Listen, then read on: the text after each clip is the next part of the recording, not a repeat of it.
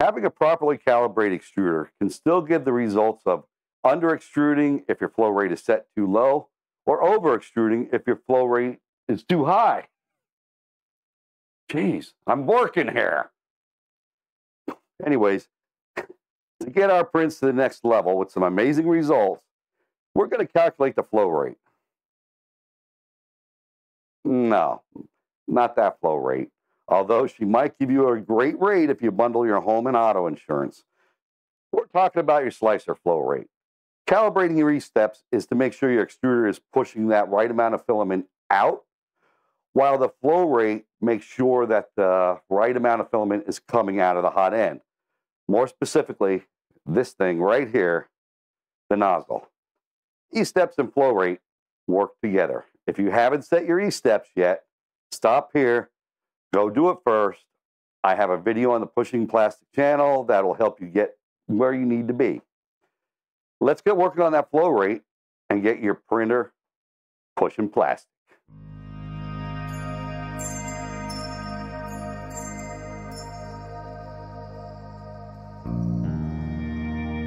Calibrating the flow rate, also known as the extrusion multiplier, is going to allow us to make some great looking parts that are more dimensionally accurate. This is going to help our mating parts fit together correctly. None of this matters if you haven't calibrated your E-steps first. To get you on the right path to making some incredible prints, we'll be doing a test print first. We're going to take some measurements from that print. I'll be using a simple flow rate cube. I have the link posted down below in the description where you can download this. There are others out there and they'll work equally well. The biggest difference is that the one I use has rounded corners rather than 90-degree square corners.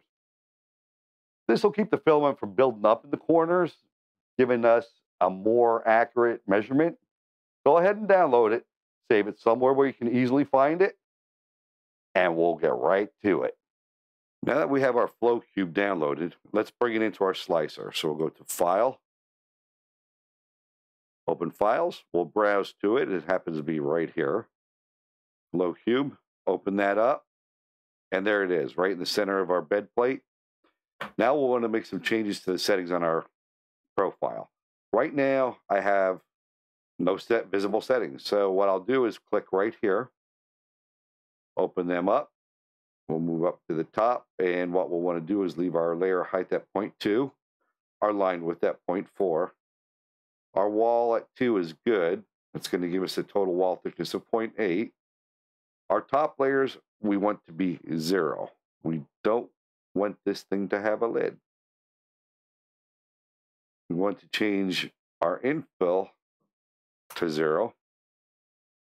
And now we got to change our flow to 100%, but I'm not seeing flow. If that's the case for you, come up here to the search box and start typing flow. And that'll take you right to where it's at. It's under material. We click these little lines. That takes us to Cure's inner workings where it hides all the good stuff. And we'll come down and we'll add a check mark next to flow. And that will make sure that flow is always there for us from now on. And what we're going to do is make sure that our flow is set at 100%, and it is. So we're going to go ahead and slice this. And now we're going to preview. 20 minutes, not bad. And as you can see, it has no lid. If we were to go back and change our top layers back to 4 like it was and reslice, there you can see it's got a lid. So let's put that back to 0.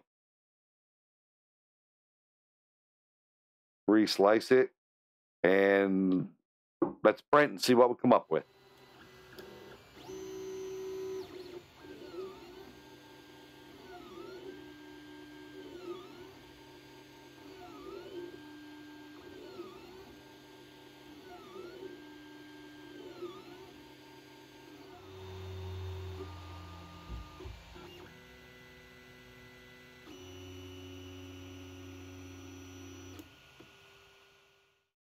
Now that we have our cube all printed up, we need to take some measurements. The tools we're going to use is calipers and a Sharpie.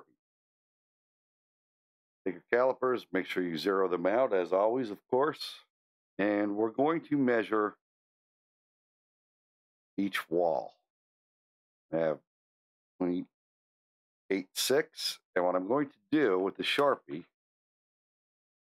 is write that number down right on the wall. You don't have to do this. You can actually write it on paper if you want. It's just the way I like to do it.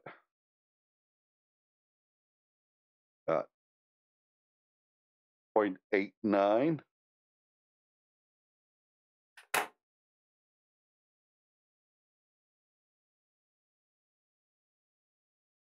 Going over to the next one.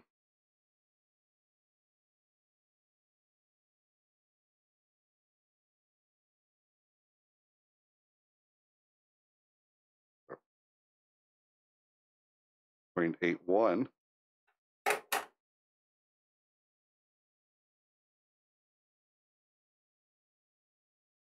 And our final wall. Oh, wait. I don't have those. There we go.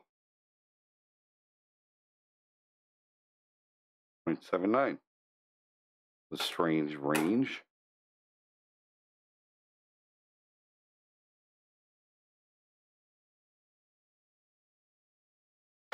What we're going to do is take the average of the four sides, and we're going to divide by 4. To get our average thickness, we're going to take 0.79 plus 0.86 plus 0.89 plus 0.81.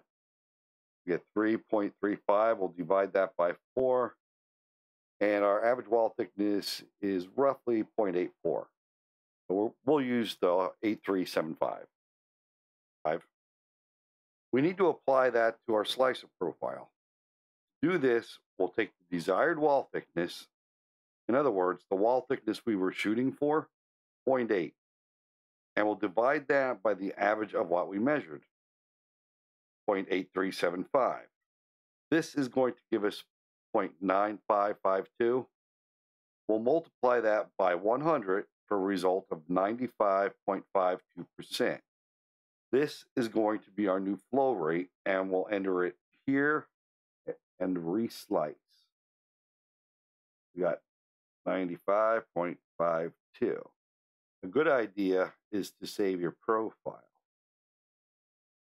Now I'm going to create a new profile here, and I'm going to call it Ender 3 Standard for now. And that way I'm not changing the original. And then we'll go ahead and reslice. We'll print it, see 22 minutes. And before I slice it, I want to double check, make sure everything looks good, and it does. So we'll print this out and we'll measure it up and see how it worked out for us.